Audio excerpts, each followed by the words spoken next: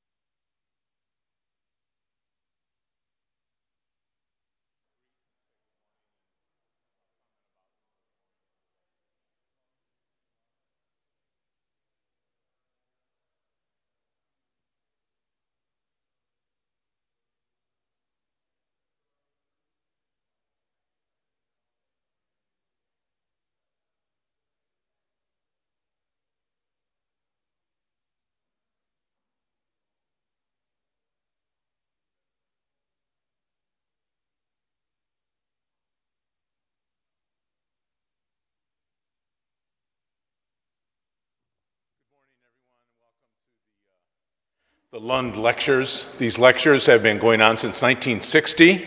They are in honor of the New Testament scholar here at North Park from 1922 to 1954, Dr. Niels Lund. And they are a great treasure, and we're honored by our scholars. I'm not introducing scholars, I'm just introducing the series to you this morning. But we're honored by the scholars, and this says the front end of the symposium. This is going to be a very rich week intellectually and spiritually here at North Park. His work that was published in 1941 by Chapel Hill, Chiasmus in the New Testament, is an interesting piece. He was one of the early discoverers of the inverted, as it was called at the time, the inverted structures in Scripture. And really, his work got more notoriety in the 1980s and forward than it did when it first came out. In fact, when I first became dean here 4 years ago, Chapel Hill, North Carolina Press called and asked if we had a copy that they could use to make an ebook of it. And so it's still out there and still being sought and used. I want to say to the students, the book was published in 1941, but he began his studies here in 1908, and the discovery of that structure and his whole life's work in this area began writing a paper for New Testament here at North Park in 1908. So who knows where all of your work and your reading and your studies will take you in the world of scholarship. So we're delighted that you're here for these lectures. I'm going to turn it over to my colleague Jay Phelan, who's going to introduce our first lecturer, and we're delighted you're here. Thanks.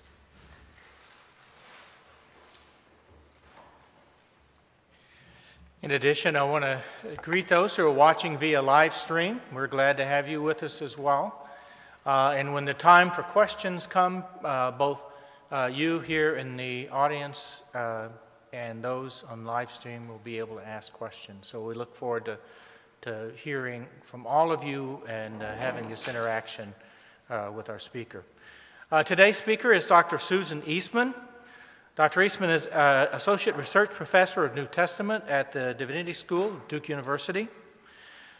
She did her own doctoral work at Duke with Richard Hayes, perhaps one of our most outstanding New Testament scholars of this or any generation. Her focus of her research and writing has been on Paul, especially focused on Pauline anthropology and identity formation in Paul. And any of you that have worked with Klein Snodgrass know why he is here this morning, because this is one of his great interests and concerns as well on the matter of identity and participation in Paul. She's the author of many articles in scholarly journals, edited volumes, as well as materials in service of the church. Her forthcoming book from Erdman's is entitled Reframing Paul's Anthropology. In addition to her academic work, Dr. Eastman is an ordained priest in the Episcopal Diocese of Alaska and is presently resident clergy and preaches regularly at the Church of the Holy Family in Chapel Hill, North Carolina. In addition to the lectures that she is giving this morning, she will also be giving a paper later at the North Park Symposium on Religion and Science later this week. And if you want to attend that and have not yet signed up or not yet let Guyla know, please do. We would enjoy having as many of you there as possible. We're very pleased that Dr. Eastman is with us. Please, let's give her a warm North Park welcome.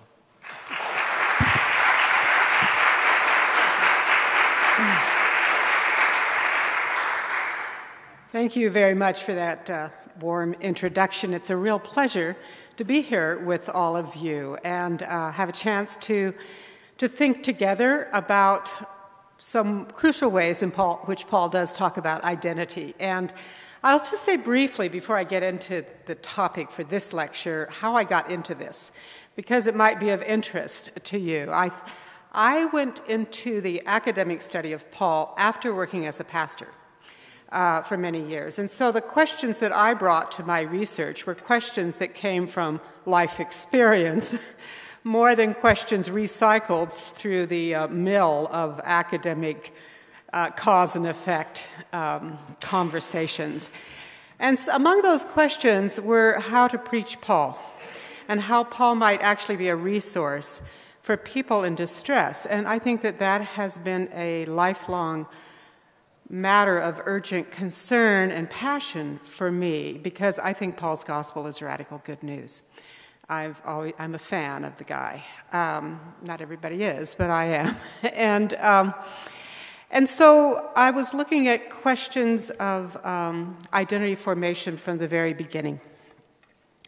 And among those questions in my earlier work, I wrestled with imitation, because Paul uses imitation language a lot. And what I found in the scholarly circles was that there was a divide between people who thought imitation was a good thing and people who thought imitation was a bad thing. Imitation as a good thing meant that if you imitate Paul and the saints, you will become more holy. Imitation as a bad thing was that Paul is making everybody imitate him, and he's being a paternalistic, chauvinistic jerk in doing so, making infantile congregations. What I noticed was that nobody questioned the idea that imitation was something we choose to do as individuals. The idea that we could choose, and we would choose, whether or not to imitate Paul or anybody else. And simply because I've lived a little, I thought, but that's not true. In fact, when we imitate, we hardly know we're doing it. Children imitate their parents without being aware of it. People imitate cultural icons without being aware of it. Whole economies run on this mimetic power. So I started looking at this, and I started reading about imitation and mimesis in the ancient world, and I also started reading about it in contemporary work. And I found a very rich discussion around how imitation and participation go together psychologically and culturally. How we participate by imitating, even though we don't know we're imitating. Plato knew all about this. It's nothing new. So that got me into the question of participation and identity, which, if I'm not careful, I'll knock that off, which is what has taken me into questions of reframing Paul's anthropology. In conversation, not only in my work, I have this book coming out with the ancient world, but also in conversation with current work in neuroscience and in cognitive sciences, experimental psychology, philosophers that engage with the cognitive sciences and so forth. You'll get a little taste of that in the lectures this morning. A basic question, which is the lifelong question, how do people change, and how is our change sustained over time? These are questions that any pastor has to ask. And they're questions that anybody working in any of the caring fields has to ask. And they're questions that anybody remotely awake has to ask. how do we change? Can we change? How is change sustained over time? How is our identity formed and reformed in such a way that we remain ourselves and yet we become radically different? These are the kinds of questions that animate my work. So this morning I'll talk a bit about bodies in the first lecture and a bit about cognition in the second lecture. And I will then be very happy to hear any questions or comments afterwards. So being bodies, Paul's body language and ours. So when I was in college a few decades ago, it feels like a few centuries ago, but really it was only decades, there was an extremely popular book that circulated widely. It was unofficially required reading for young women of my generation, almost a manifesto that grew out of conversations among women aged 23 to 36 in Boston in 1969. The title was Our Bodies, Ourselves, and if you remember that title, it will tell me how old you are. It was full of black and white 60s era photos, and full of practical medical advice about the care and flourishing of women's bodies. And the book had a polemical subtext. Women, take back your bodies. Don't let someone else own them or tell you what to do with them. Don't let some doctor think that your body is just like a man's body and can be treated the same way. Don't buy into that ancient destructive idea that your body doesn't belong to you, or even more deeply, that your body is not essentially, fundamentally who you are. Now, remarkably, those were revolutionary ideas at the time, in part because the book talked openly, with illustrations, about topics that previously were discussed behind closed doors. It used words that polite people did not say in public and still don't say in public, at least in church. But in retrospect, it was above all a practical guide to women's health. Now, I'm not here to talk about female bodies versus male bodies, but rather to talk about all our bodies as the primary site of God's action in the world. In that inclusive sense, the title of this lecture could be paraphrased as Our Bodies, Ourselves. How do we as Christians understand and speak about what it means to be embodied creatures in the world while acknowledge dealing with the reality that different bodies are treated differently? How do we think about the relationship between our bodies and ourselves? How do we think about the relationship between individual physical bodies and metaphorical corporate bodies, including the body of Christ, but also including the social systems which we navigate every day? A widespread common view is that Christianity draws a line between our physical bodies and our individual immaterial souls, and that our bodies are bad, sinful, sources of corruption. They need to be starved or beaten down, denied, ignored. Bodies are dangerous. And some bodies that are different from us, whoever we are especially dangerous and need to be kept under control. And what's more, Paul is to blame for all of this. That's a view. I'm not saying I endorse that view. For anyone remotely awake, these are pressing questions, both personally and politically. Whether we are struggling with anorexia or abortion or institutional and personal racism or the care of people suffering from trauma or dementia or abuse or the interface between human beings and technology, the question of how we as persons are related to our bodies is central to questions of human flourishing. This morning, we will take a look at some current scientific and philosophical theories about the body and Paul's body language, which is all over the place in his letters. So in recent years, there has been a real surge of interest in physical bodies as the location of personal identity, over against post-Enlightenment assumptions that the self resides in some immaterial and individual soul, or in abstract, disembodied mental processes. This recent surge of interest has two main themes. It rejects a dualistic division between body and mind in individual selves, and it rejects any idea of the individual as autonomous, self-determining, and isolated from the surrounding environment. We are not the masters of our fate. We never act purely alone. We don't float above our bodies or escape from them at death. And we can't retreat into a purely mental, abstract universe. This can be real news for faculty in some institutions. That's a laugh from the back of the room, I recognize it. There are no disembodied talking heads, no matter how much we might think we're a disembodied talking head, but only whole, embodied people enmeshed in and shaped by their environments. Now, what might Paul actually have to say about all this? In many circles, but hopefully not here, Paul is seen as the enemy. He's down on sex, down on bodies in general, down on women, down on gay people, just overall a downer. I sometimes go to science and religion conferences where I'm the only biblical scholar in the room. And when I tell people that I write about Paul, they look at me in polite disbelief. One woman said to me, "All I know about Paul is his bad press."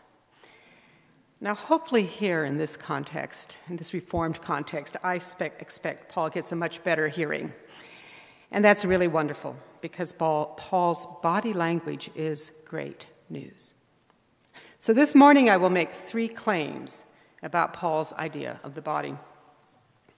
For Paul, our physical body is not a barrier but a bridge. That's point number 1.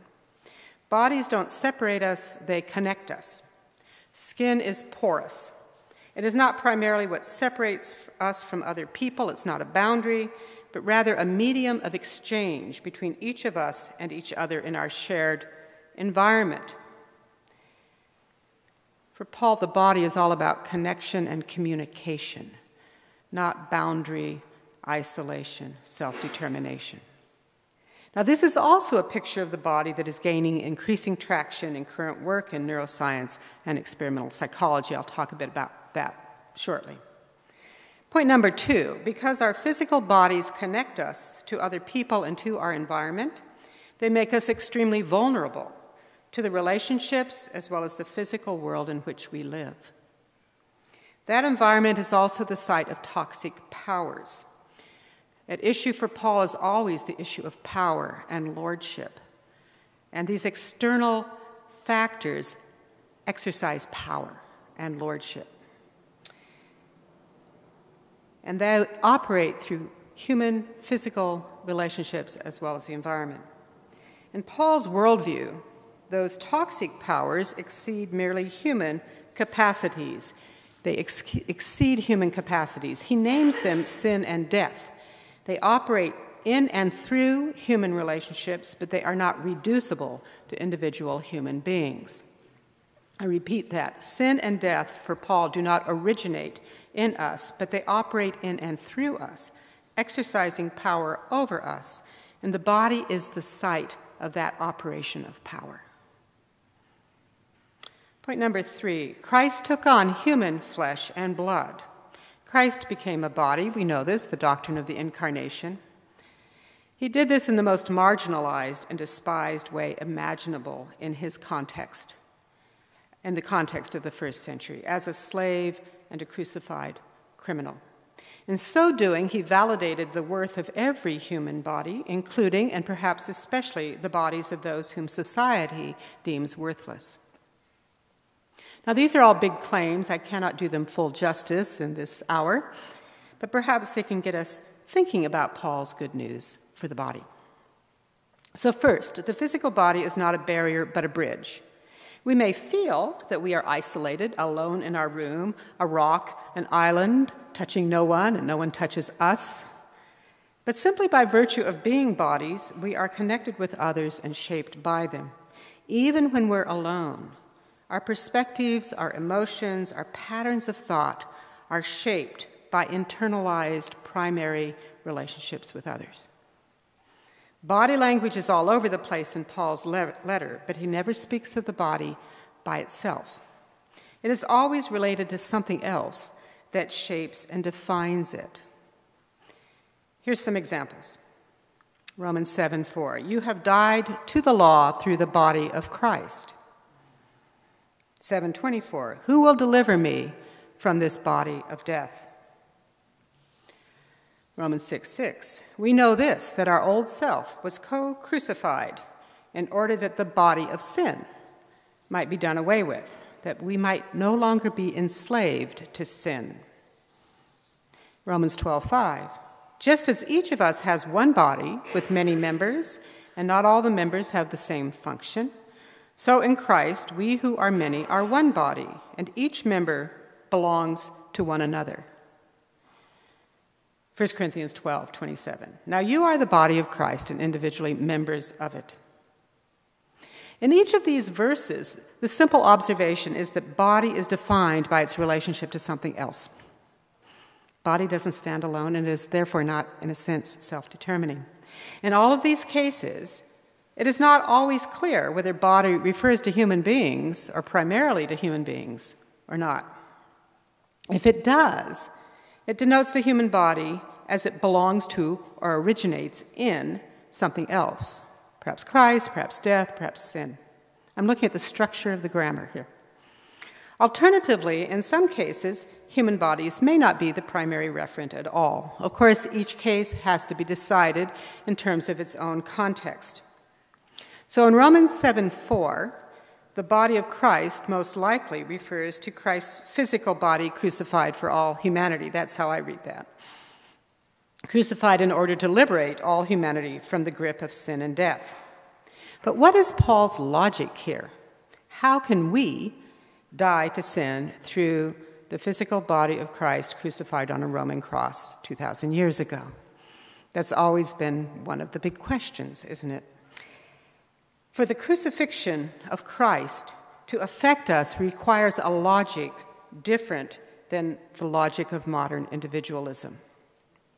It requires a logic of solidarity that extends across time and space through all of humanity. It seems that Paul believed in something like the butterfly effect. Some way we could think about this. I mean, the butterfly effect in chaos theory in physics says that the beating of that a tiny change in an early initial state, a nonlinear system or state, can affect major change down the line. That the fluttering of a butterfly's wings on one part of the globe can change the weather in another part of the globe. That's the colloquial idea of the butterfly effect. Well, it's a nice metaphor, I think, for something that goes on in Paul. Paul's logic depends on the fact that God is Lord over both time and space and works in it without being limited by it, and also chooses to work always to deal with humanity in corporeal form. In other words, one man's crucifixion and resurrection changed the weather of the cosmos, we might say. Now, Paul's logic says that through baptism, we have solidarity with and participate in Christ's crucifixion, which in turn delivers us from another body, what Paul calls the body of sin. What about that body of sin? Is it simply a sinful human body? Well, that doesn't seem to get at the whole picture, because Paul immediately says, so that you might no longer be enslaved to sin, as if sin is something distinct from us that holds us captive. Again, when Paul says, let not sin have free reign or lord it over your mortal bodies, and later in Romans 6, there is an implicit distinction between sin and our bodies. Sin is something that lords us over us. So perhaps a better understanding is that the body of sin means the body as it belongs to sin, or is in the grip of sin. But even that doesn't quite get at it, because it is really not our bodies that are done away with. Because later Paul will talk about our bodies as the site of God's revelation and the site in which we fight against unrighteousness. So it's not our bodies that are done away with. It is the body of sin, which apparently means something like sin's hold on the body, in which there's a distinction between sin and the body, and yet the body can be so gripped by sin that it almost becomes indistinguishable. So it's sin's hold on the body, sin's determination of our bodies that's done away with. We could think about what that would look like. But first we'll go on a little bit with Paul's text itself. Bodies are vulnerable to sin and death, porous, inhabited, or colonized by sin as a foreign, hostile agency. Now this agency, this power ends in death. So in Romans 7:24, the meaning of this body of death is parallel with the meaning of the body of sin. It probably refers to the physical human body as gripped or determined by sin's reign and thereby death's power. In this way, as bodies, we are connected, entangled in systemic and harmful falsehood and destruction. But bodies are also the way in which we participate in God's activity in the world and the way in which we share with others in the corporate metaphorical body of Christ. Christ became a physical human body. In a divinely sustained solidarity with Christ, indwelt by the Holy Spirit, we are part of his body. As Paul puts it, you are the body of Christ and individually members of it. Now, Paul's logic of the body as solidarity underlines all these statements. In each case, the body connects us to other things. On the one hand, sin and death. On the other hand, Christ and other members of the body of Christ. By speaking this way, the apostle makes it clear that physical bodies are very much at risk. They are places where destructive powers can have a heyday, and if anybody's ever worked with, been close to someone struggling with addiction, for example, we know what that can look like. But they are also what mediates our necessary connections to the life-giving power of God. So Bishop John A.T. Robinson, in a little book called The Body several decades ago, summed this up. Solidarity is the divinely ordained structure in which personal life is to be lived. It is from the body of sin and death that we are delivered. It is through the body of Christ on the cross that we are saved. It is into his body, the church, that we are incorporated. It is by his body in the Eucharist that this community is sustained. It is in our body that its new life has to be manifested. It is to a resurrection of this body to the likeness of his glorious body that we are destined. That pretty much sums it up right there. So our physical bodies connect us, entangle us in larger social and spiritual bodies, for good and for ill. As bodies, we can't help belonging to someone or something outside ourselves, and much as we may want to put up a sign saying no trespassing, we're already occupied territory. To our ears, that may sound like a very shocking claim, but I think that as far as Paul is concerned, that's a reality we need to grapple with. This is not a statement about how things should be, but the recognition of how things are. The poet John Donne expressed this famously when he said, "No man is an island entire of itself. Each is a part of the main." A philosopher named Timothy Chappell, British philosopher, he interpreted it this way. No human starts out as an island. Each of us at least begins as a piece of the continent, a part of the main. Insofar as we ever come to be anything like entire of ourselves, this is a learned and socialized achievement, an achievement, moreover, that is necessarily built on our prior status as parts of the main. In a word, individuality presupposes relationality. Now, Donne and Chappell are expressing an ancient insight drawn from Scripture, including the letters of Paul. But that insight got lost along the way, displaced by an idea of human beings as essentially, fundamentally isolated individuals. We start out alone, and then we achieve relationship. That's the idea. The fascinating thing is that this connected, participatory understanding of what it means to be a person is now being recovered by the cognitive sciences. The scientists don't explain Paul's understanding of bodies and selves. They don't explain, they don't prove, but they do give us some new ways of talking about Paul's anthropology, some new metaphors, if you will. So to illustrate that point, here are some contemporary examples of ways that as bodies we participate in our surroundings and they participate in us.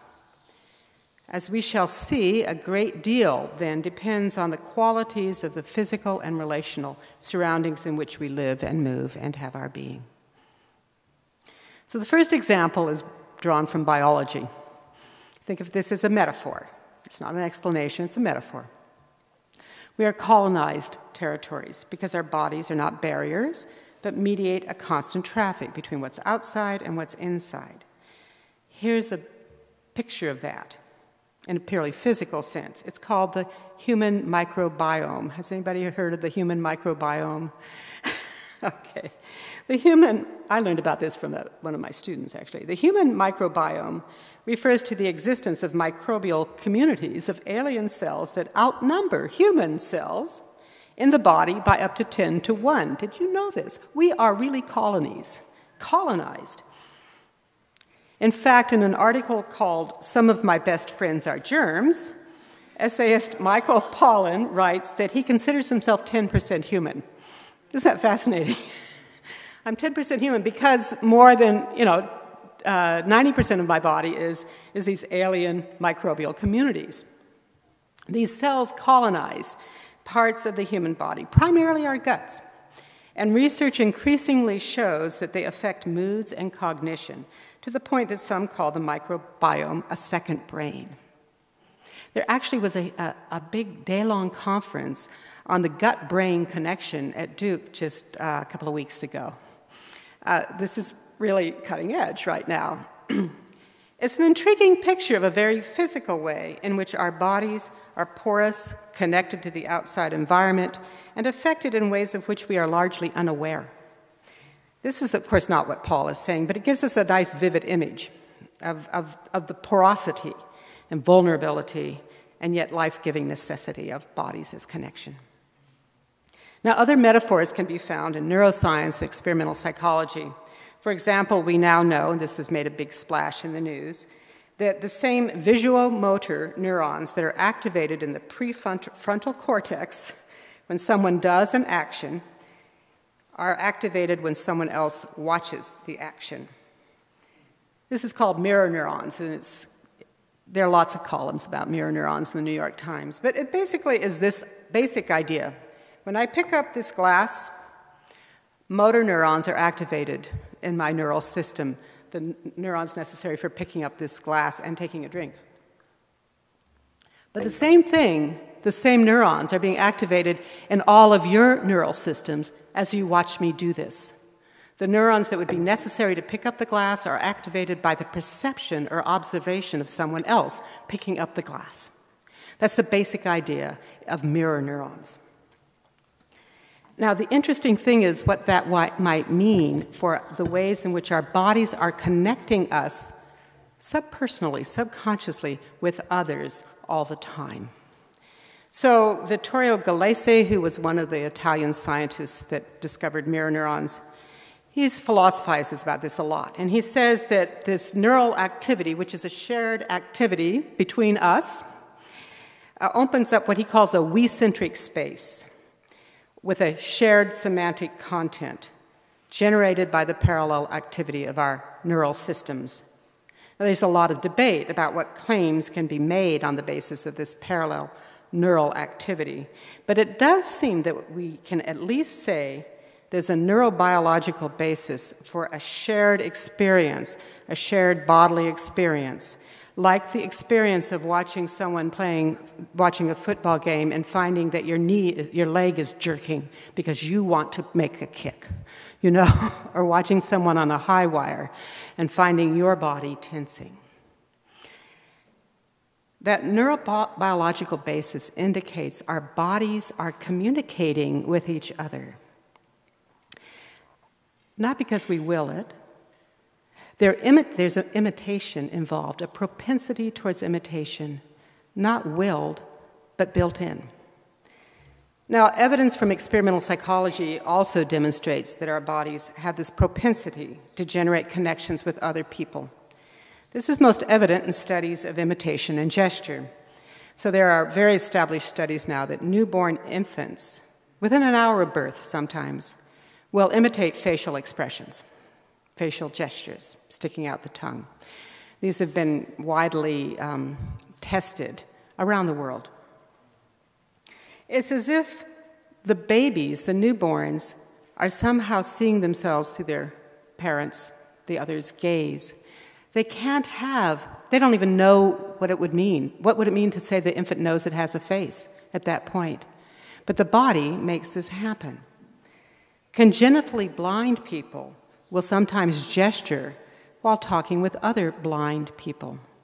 There are lots of studies of this. Or patients who have lost the proprioceptive feedback loop in their body, so they don't know without looking at their foot what their foot is doing, or without looking at their hands what their hands are doing, still will gesture when telling a story.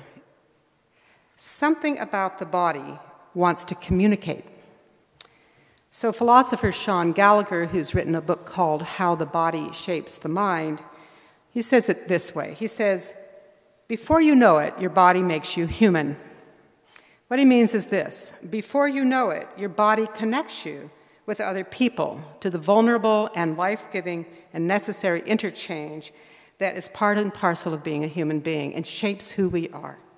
We are not neutral, we are not freestanding, we are not rugged individuals. We are connected.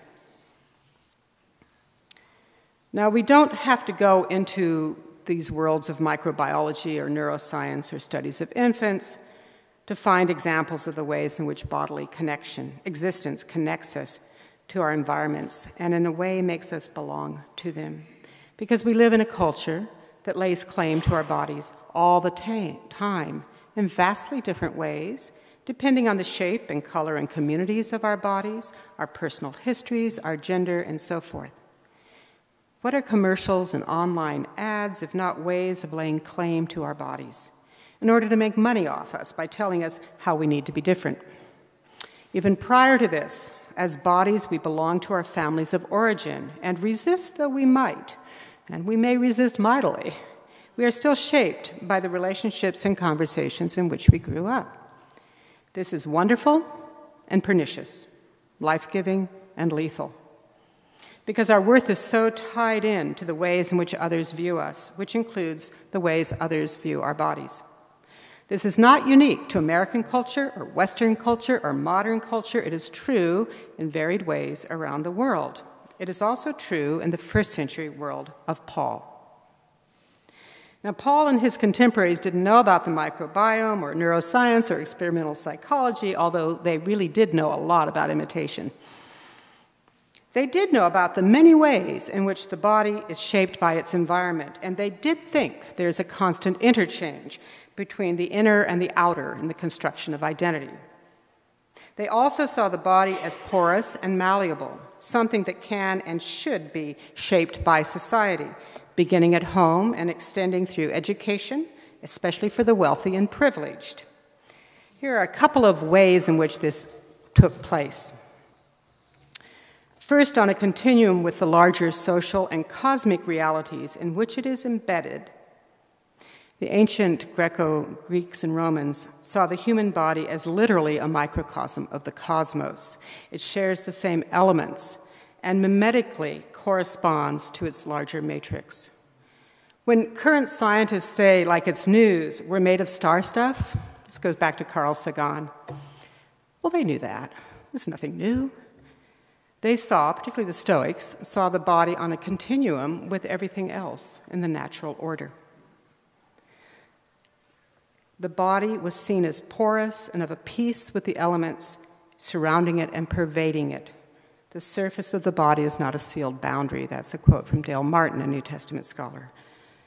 So that means that breaks down divisions between a presumed inner self in a psychological or mental sense, and an outer self. And we can see in the ancient philosophers a negotiation of how to navigate the need for some kind of boundary and the absence of a boundary. And that means, second, then, that the lack of firm boundaries means the body is pliable, easily shaped. So Roman physicians told upper-class parents to massage the bodies of their infant sons, with the goal of shaping them into beautiful, masculine bodies that conformed to the values of a very hierarchical, status-conscious society. The basic idea was that society molds the self. So as Martin puts it, the shape of the body and its inner constitution are thus subject to the molding of civilization. The idea of a self left to grow all by itself appears to have been unthinkable. Even before birth, through instructions given to pregnant women, the infant's body was seen as intimately shaped by its environment. Now, once again, the overlaps with current research on the brain are really striking. The effects of the relational and physical environment on infant development are well documented, from the effects of lead poisoning, of course, on mental development, to the effects of abandonment or abuse in infant development, to the psychological effects of communal as well as physical stress on children and adults. I mean, there's a lot going on this. So the ancient views of the body come with an odd shock of familiarity. There's a feedback loop between our bodies and our brains, and what's more, between our bodies and our brains and what is out here. The way Sean Gallagher puts it, we are not just what happens in our brains.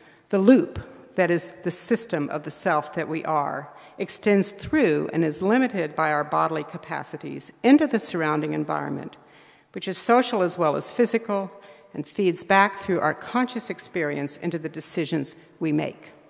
This loop is the true size of the system that we are, the larger system of body, environment, intersubjectivity. In both ancient and contemporary pictures of the self, there's a constant traffic then between what's out here and what's in here, through the porous surface of the body, with immediate and far-reaching implications for the psychological and physical well-being of the person. So these parallels between ancient and modern views of the body generate further questions about the relationship between individual and corporate bodies. Granted that in the ancient world, bodies were permeable, unbounded, and of a piece with their environment, does this mean there was no self in the ancient world? And this is a big philosophical debate among classicists, and Pauline scholars for that matter. And my answer is yes and no. Certainly there was no abstract concept of individuals as autonomous and discrete, self-determining people. Nonetheless, I think there was a self. There was someone who can and does say I as the subject of the verb. There are complex issues in Hellenistic philosophy around this, but I think it's safe to say that Paul was not bashful about using the pronoun I to refer to himself. I think it's safe to say that Paul had a very robust sense of himself as an agent in a complicated way. Even when acting alone, Paul is never acting on his own, because there's an I, yet not I, but Christ in me, who acts, and yet the I is still the subject of verbs. He has an I, but not an I alone, an I in relationship. This is a self with a relational ground of being, a self whose agency exists in and through the indwelling Christ, a self with an ontologically dyadic, at the least, self, we might say.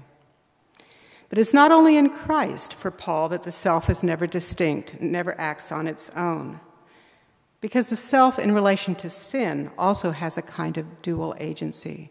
It's not as if we are isolated, lonely, self-determining individuals who make a decision to participate in Christ and then acquire a new agency that is an agency shared with Christ. Because we're never the isolated, self-determining individuals, ever. We never can stand outside of the systems and the powers. We can't do that. There's no place for that in the cosmos. So the self, not in relationship to Christ, has a relationship to sin and a kind of dual agency. This becomes most clear in the famous passage, Romans 7, where Paul says, and I'll paraphrase here, I don't understand my own actions. I don't do what I want to do. I do what I hate. Now, if I'm doing what I don't want to do, it's no longer I doing it, but sin dwelling in me. He repeats it twice. If I do what I don't want, I'm no longer the one doing it, but sin dwelling in me. The structure is parallel to the structure in Galatians 2, the structure where Paul says, I have been crucified with Christ. It's no longer I who live, but Christ lives in me. In the life I now live in the flesh, I live in faith. That is, in the faithfulness of the Son of God who loved me and gave himself for me. There's an I, yet not I, but another dwelling in me. And the structures are parallel here, but what differs is the other I, and that's all the difference. When the other indwelling agent, when the other indwelling agent is sin, something comes between the desire of the I, the self that speaks, and its outcome, and that is sin. But when the other agent, or the other entity, is Christ, then that I continues to act. I live. I no longer live. I've died. I no longer live, but Christ lives in me, and I live in the flesh, in the faith. So the I constituted in relationship to Christ is an I that has an agency that is robust and activated. And the I constituted or under the power of sin as an indwelling and yet external reality is an I evacuated of its agency, of its capacity to accomplish what it wants, which what it wants is the good. So once again, the language is the language of solidarity. The logic is the logic of solidarity. And the identity of the other with whom we are in solidarity is a matter of life and death. This is not optional. This is life and death. And these others are suprahuman, sin with a capital S, and of course Christ. But these realities of these dual agencies, we might say, are acted out in the qualities of embodied social actions among us, whether that be the corrosive, debilitating, false, ultimately lethal effects of sin, or the life-giving fruits of the Spirit of Christ in the midst of the community of faith. To summarize thus far, we find in both ancient and contemporary thought the idea that bodies connect us to our surroundings, acting as conductors between us and those around us, so much so that we internalize the relationships in which we live and move, and they become constitutive of who we are. The ground of our being is relational and embodied, and as such, we participate in and are under the power of sin and death, apart from Christ. We are in the situation Paul depicts in Romans 7. But also, in Christ, we participate bodily in life-giving relational systems. Now, how do we move from one to the other? Well, that's always the big question, isn't it? And the interesting thing is this. We don't simply choose to switch sides, because the connections that our bodies make with our environments make it impossible for us to step outside of those connections in order to make some kind of a individual free choice. No, we are too enmeshed from birth on. It takes a divine action to set us free and to remake us from the ground up in a new relational system, a new socially embodied set of interactions. And that happens in two ways, both of which take place in bodily form. And the first, of course, is that God acts in this relational embodied system, the true size of the system we are, in Gallagher's terms, by sending God's Son into the world in the likeness of sinful flesh, I'm quoting Romans 8, so that God in Christ becomes one of us, embodied, embedded in this systemic reality, yet not fully constituted by it. God takes on flesh in the form of a slave and a crucified criminal, as Paul says in Philippians 2, so that the divine participation in the human body in bodily form all the way to death is God's way of redeeming our bodies. The logic of solidarity finds its basis in God's solidarity with all humanity. The logic of participation finds its basis in God's participation in human bodily existence. Humanity at its most marginalized, human beings at the limits of society, human beings under the threat and condemnation of death. So that's the first way in which God acts to redeem our bodies by becoming a body. And then secondly, Paul says that God redeems our body by the body of Christ. So, I think I'm missing a page. Here we go. Yeah, all right. through the corporate body of Christ, indwelt by the Spirit, participated by human physical bodies that belong to one another through the mimetic interchange in which we become transformed. So the second way in which God acts to remake us is this new social system, the place where human bodies may be affirmed in relationships characterized by gift rather than by achievement, by mutual honor and respect rather than shame, by difference rather than conformity, by vocation rather than privilege. What could be more affirming of the body? And not just upper-class elite bodies, what I call California bodies. I grew up in California, so I have the right to say that. Toned and honed and fit and well-off, but low-class outsider bodies.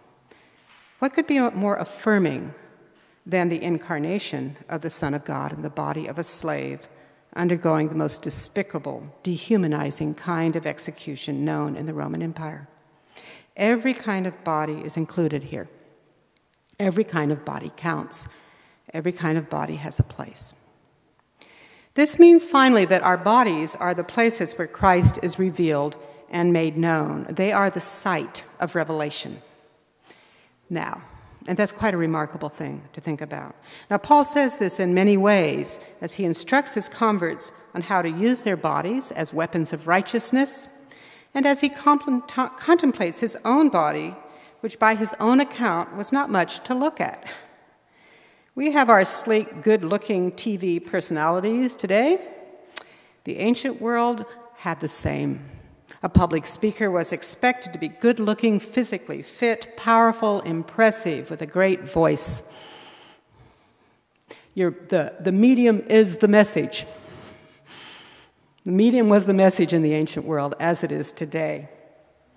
And Paul describes himself as appearing weak in body and unimpressive in speech. His body was probably a mass of scars, really hard to look at if we think about it. He had scars from being whipped, scars from being stoned. We don't know what his voice was. It was probably high and thin. You know, one time I gave a sermon in which I said Mary might have been fat and pimply for all we know. You know, we have our images that we project.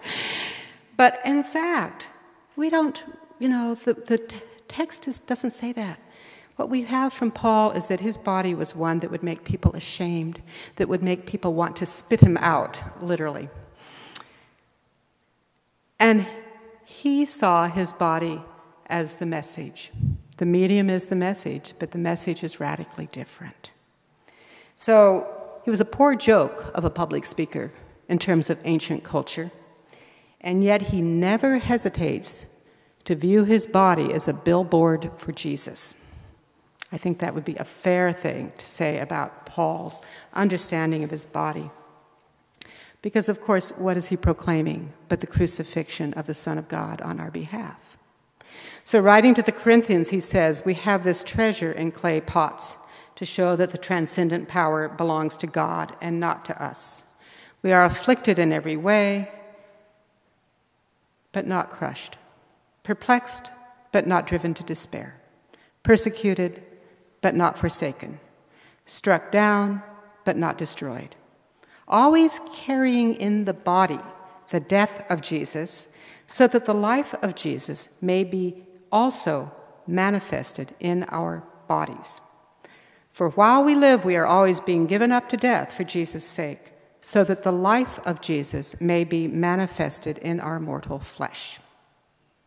Now, Paul can say this because he has hope. As he says shortly after, this slight momentary affliction is preparing for us an eternal weight of glory beyond all comparison, because we look not to the things that are seen, but to the things that are unseen. For the things that are seen are transient, but the things that are unseen are eternal.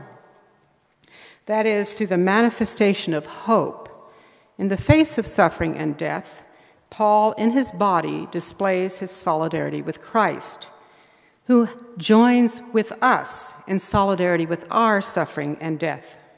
Again, writing to the Philippians from prison and facing the real possibility of a public execution, Paul writes, It is my eager expectation and hope that I shall not be at all ashamed, but that with full courage, now as always, Christ will be honored in my body, whether by life or by death.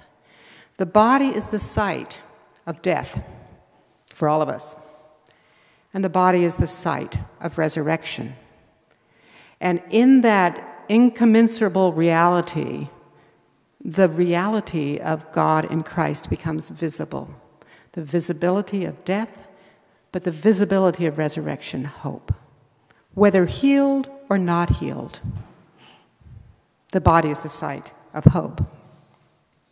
Now we could say, well, that's just Paul. He was a special case. But I think Paul very much intends his converts to see their bodies as places where Christ is glorified. Yes, this is through treating our bodies as belonging to God, as given up to God's service.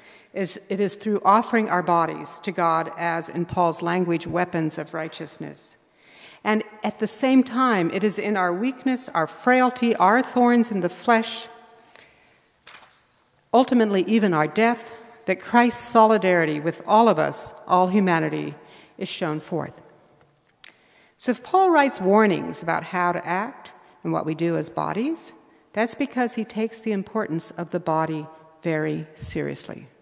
Our bodies are the place where God's grace and power are displayed, not by virtue of being beautiful, but by virtue of Christ's solidarity with us, whether in our suffering and death or in our healing and life. Paul's gospel is profoundly pro-body. Thank you.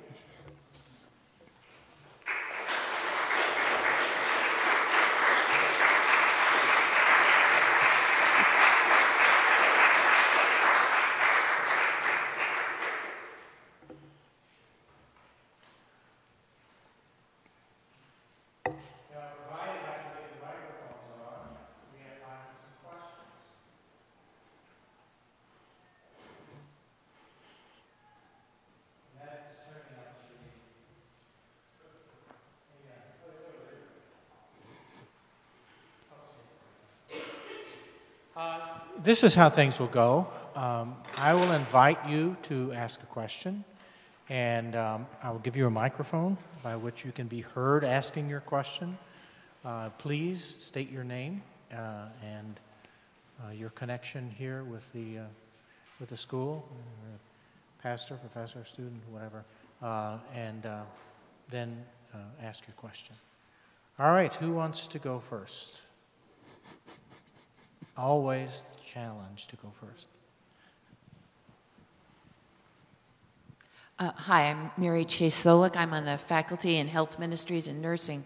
Oh. And I'm interested in your second point in talking about the vulnerability of the body. I don't know what opportunities there were in Paul's time in terms of addictions. It's an issue that we really are struggle with today, and we are doing an event in November on the church and addictions. But I'm interested in the question about our relationship to virtual bodies and the internet, thinking particularly of the problem with pornography, where you can be in relationship with a body that doesn't exist in reality, or with a body that's disembodied because it's, a person who you're not physically connected to. Mm-hmm. So I wonder what would Paul have to say to us about that challenge in terms of being subject to that power? Mm-hmm. Yeah. A wonderful question. I actually just a couple of weeks ago was at a workshop in short course at Cambridge on the question of human identity in the age of machines and artificial intelligence, which also includes virtual reality. And so, and my job was to bring a sort of theological perspective to this, and biblical perspective to this discussion. So I think that's a really hot and important issue. And we know a lot of studies now being done about what is happening. I mean, not just with pornography, but in general, when kids grow up where their primary interface is a machine rather than a person, or is a virtual reality that's disembodied. And that the idea, we live at this really weird time where the science is telling us that our bodies are absolutely, we can't disembody our identity. You know, that's the science. The science is going in that direction. And the technology and the practices are going towards disembodiment more and more and more. And the problem with disembodiment like that is that there's no accountability. There's the illusion of control. I think that Paul would, Paul wasn't facing this issue, but I think Paul's logic says that this is extremely dangerous, that this is, we need bodily, church can't just be done online, you know? We need the bodily face-to-face because that is the form in which God took, and to act in human history. So I think he would see that as another instance of the way in which sin gets a grip on us. That's a blunt, but I think he would see it that way. And he would say that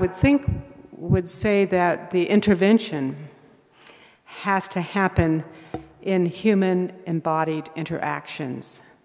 You know, as opposed to, I know there are now psychiatric or psychological robots that people interact with. I mean, it's really weird what's out there that I'm finding out about. And I just think that's not the same as an encounter with an other person who is different from us, not pre-programmed, and can form a genuine empathetic bond, which is necessary to break the powers of addiction. I mean, addictions require a community to break them, and we know that, and an alternative community that is real. So I don't know if that's answering your question, but you know, I think it's an excellent illustration of the ways in which the loop, when the loop is more with machines than people, we're in trouble. But we are in that situation now, and it's a serious situation, I think. Is that? Yeah, okay.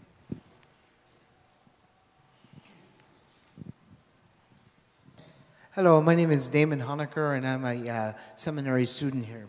I have a question for you about the two questions that you just mentioned in the very beginning about how does change occur, and then how do we sustain that change. Keeping the things you've discussed in light, like the body of Christ, Christ as body, and then a right reaction or response to mental illness. You mean how should the body of Christ think about mental illness and help? Is that what the question? Yes, that's always at the forefront, but then more specifically, your two questions in mind, with those things in mind, how can we keep it in mind that how do people change, and then how can we help to sustain that change from the illness portion to acceptance to viability and thriving? Yeah. These are wonderful questions. The next book wants to deal with that. I want to deal with that. And the next, really think about sort of the so what of the enacting of this understanding of selves in relationship, including with issues of mental illness. I would just say, I don't have the answer to this because I think it's extremely complex and difficult in every situation. I would say a couple of things. I would say, one, that there are forms of mental illness that are there for life. And to think that we can change someone completely is, we need what a biblical scholar would call eschatological reservation. That there's a sense in which this side of the eschaton, we live with incompleteness and imperfection. And so we, what psychologists will call the mythology of resolution, we need to live with somebody's not completely cured. And I think that gives patience. It's really important to have patience over time because God's time frame is different than ours. And so in viewing a person with mental illness, which can be so tragic, so destructive, so difficult, the patience and the hope to sustain relationship over time when change doesn't seem to happen, that comes from that eschatological hope that God is pulling everybody into the future. And in the future, God's pulling of us into the future. The things that hold us back will be done away with. They've been done away with ontologically on the cross, but experientially, it takes more than a lifetime. So I would say that. And then another thing that I would say is that one of the ways of thinking about Paul's gospel of grace and gift is how that constitutes a community and the quality of communal interactions that will facilitate change and sustain people through success and failure. And that is that grace is an unconditioned gift. And it's a relational gift in which conditions, preconditions are done away with. And so insofar as that shapes a community, it shapes a community in which that unconditioned gift is extended, mediated through other people, extended into the community. And that, I think, is necessary for a community to continue to accept and reckon with and support as much as possible people with mental illness. As opposed to something in which if they don't change, they're out. The if-then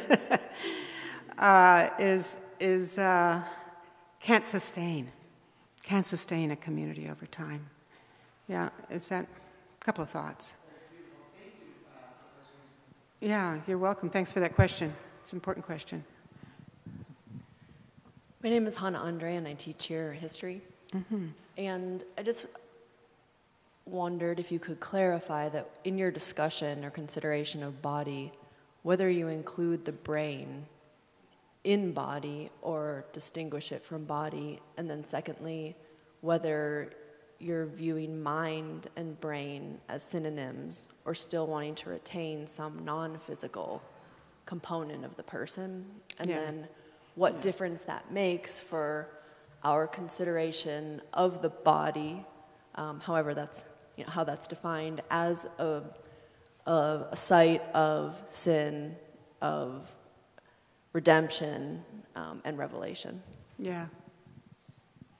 Great question. It's a big debate in philosophy right now, as you know. Yeah. Is there a non-mental mind? Because mind seems to include what philosophers call qualia, that cannot be reduced to a physical event and are very hard to pin down, but there's something in us that we know experientially. And even in the studies of the brain, there's something that can watch the brain being studied. I think that's, in a sense, what you're talking about. And the way I would think about this, and I confess I'm still thinking about it, because it's a very hard question. But from a Pauline perspective, as best I can think about it, Paul does not conceptualize a disembodied self. Now, there are different kinds of bodies, and he talks about this famously in 1 Corinthians 15, where he talks about resurrection, and he talks about different kinds of bodies. But he doesn't conceptualize a disembodied self, but yet what kinds of bodies there are that's a big and complicated question, and I confess I don't fully know what Paul means when he talks about that. But if we think of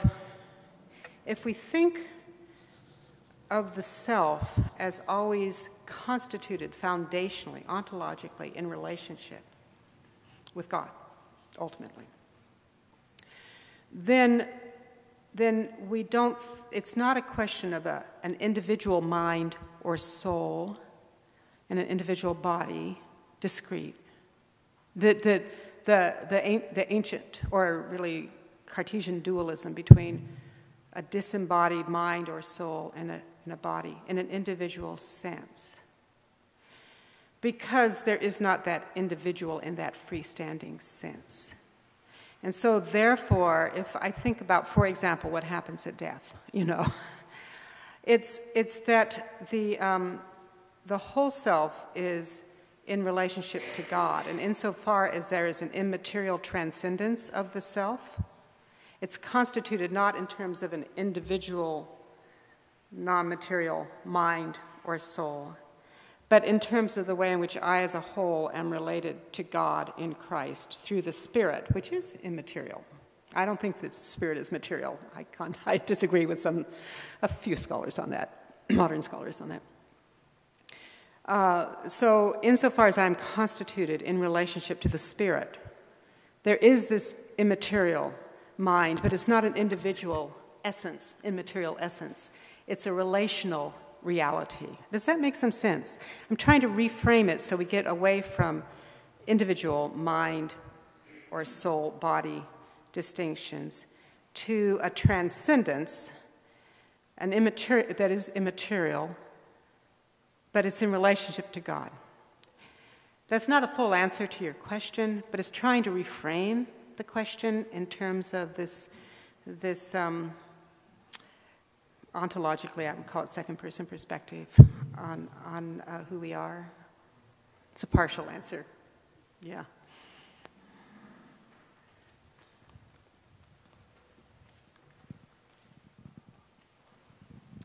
Hello, my name is Shauna Hart, and I'm a Master's of Divinity student here at North Park.